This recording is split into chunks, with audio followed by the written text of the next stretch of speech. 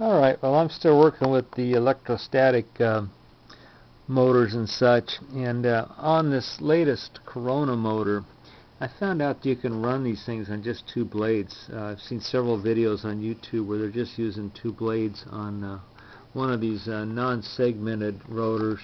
It's just got the foil inside a clear plastic tube, and it revs out quite nicely on just the two blades. It makes wiring it real simple.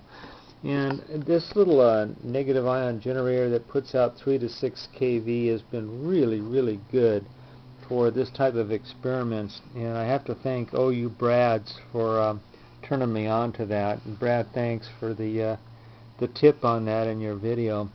And I'm running mine off of two 9-volt rechargeable batteries or the wall outlet, and it runs these Corona motors really good.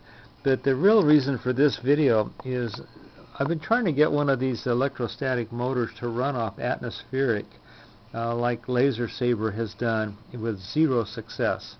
I don't have a tall enough antenna. I have no way to make one where I live, and I'm getting nothing. So I thought I would take a look at just what it might look like. This is just the other end of that electrostatic negative ion generator, just hanging out in free air, and then there's nothing else attached to this motor. Now, Laser Saber has his connected to a ground and then a tall antenna of about 200-300 feet straight up.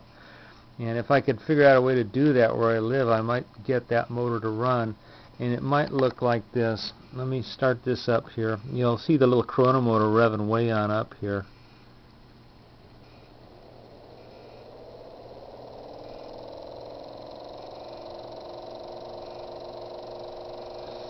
And you see nothing's going on there, even though the other lead from the negative ion generator is pointing toward the motor. Nothing is happening.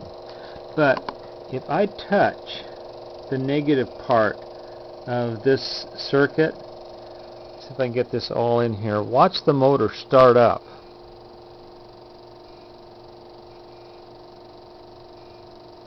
And that's with me touching the ground, basically the return path on the negative ion generator. Nothing else is attached to the motor there. It's getting the feed from thin air, and there's no ground connection. So this is really what I'm looking for, getting something like that to happen outside with an antenna and a ground. And like I say, so far I've had zero success on it. But that's the latest with my experiments with electrostatic devices.